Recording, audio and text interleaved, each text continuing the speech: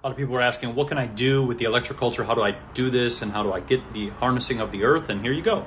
Perfect example. You could take a little piece of wood, you could wrap some copper right around there, place that right into the dirt, and that will work like an antenna that will gather ether, which is the energy that's all around us that Nikola Tesla, Wilhelm Reich, Victor Schauberger, and all these people talked about.